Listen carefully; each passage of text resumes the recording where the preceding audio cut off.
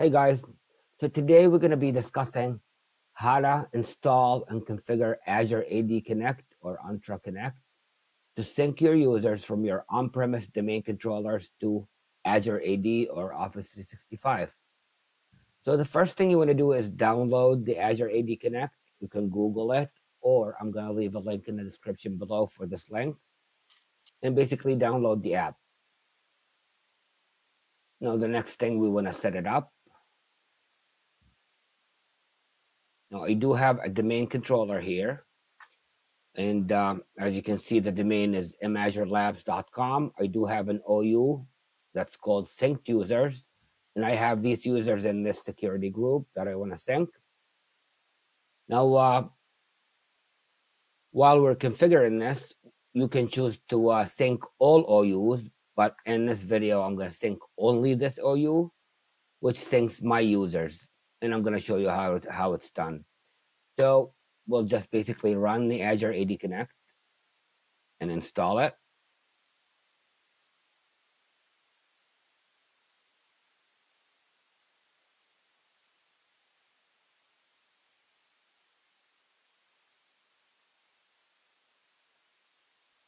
All right, so we come to this first screen. We have to basically agree to the terms and condition and continue. Now you can use express settings, but here I'm going to use customized so I can control what I need. And I'm basically going to say install. I'm just going to leave all of these blank. And I'm going to pause the video and come back when it's completely installed so we can configure it. In the meantime, make sure you hit that like button and subscribe for more content like this. All right, so installation is complete. Now, before I continue here, I get asked a lot, does this have to be installed on a domain controller? And the answer is no. Actually, Microsoft does not recommend installing this on a domain controller, but rather you install it on a separate domain joined machine. However, it does work if you install it on a domain controller, and that's what I'm doing here. Because I'm doing this in a lab, but even in production, I wouldn't mind installing a domain controller. So here, user sign in, we're gonna use password hash synchronization. And basically that's what this does is synchronizes the passwords from on-premise to Office 365. And this way users would have one password for both their cloud apps and for on-premise apps.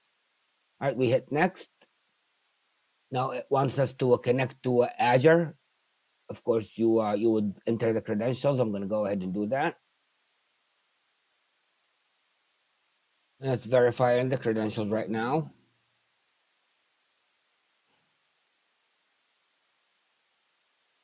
Okay, so basically that's the forest. That's what I have. And I hit add directory. And usually what we do is create a new AD account. And we need to provide our administrator account, the domain admin account for Azure AD Connect to actually have the authorization to create a sync user. So I will provide this.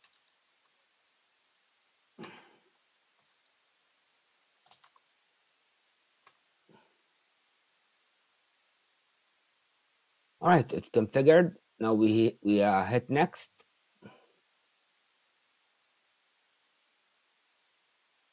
And basically we come in here. We usually use this with user principal name, which is the username at the domain.com. Unless you have a real legit reason to change this, just leave it as the default. I also want to mention that I have mazurelabs.com verified in my Azure tenant. Hit next. Now here I can actually say, do not sync all OUs. I do want to just sync the synced users OU, and that's where my users here are, this OU.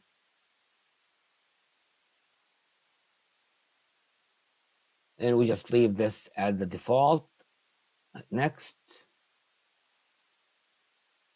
And basically, I'm going to tell it to next. Now, there are a lot of options here, but if you're only syncing users, for the sake of Office 365 or Azure AD, where you want your users to be there. You do not need any group write back or device write back or any of this.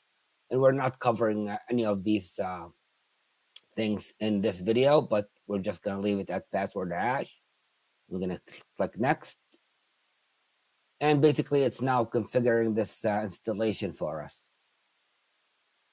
And now it's asking us if we want to start the synchronization process. And I'm going to say install and start.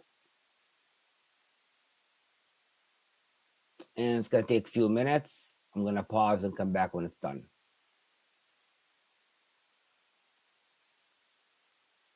Okay, so it says configuration complete, and it's already started syncing.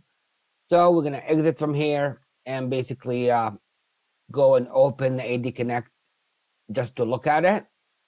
So if we go to File Explorer and see, it's under Program Files, Azure AD Sync, U Shell, and that's where the client is. I usually like to put it on my desktop. And let's start and see what's going on in it. And as you can see, it ran full synchronization successfully. And now we should have those users in Azure. And let's take a look at them. Okay, so as you can see, here are my users. As you can see, I have Dina and Peter Mays. And here are Dina and Peter Mays. And it says on-premises synced, enabled, and it says yes for Dina and yes for Peter. And this guy is the admin I use basically, and it's not synced, but it's not there. So if I go and add a new user now, and I say Ralph Mays,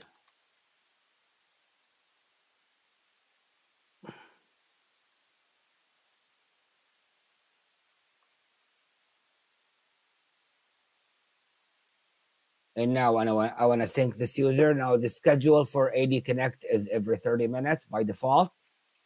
However, you can force the syncing if you want to make a change and sync it quickly. There's a command that I'm going to leave a link below also for it. And this command, basically you run it in a PowerShell. And what this does is forces the synchronization, as you can see now. Once we run it, it's successful, and it's going to start now here in progress. So I'm going to pause until this is done and show you the new user, which is Ralph. All right, so synchronization is done. I waited a few minutes until it appears here. So as you can see, Ralph now is here. Every time someone from on-premise changes their domain password, it'll sync with their user here.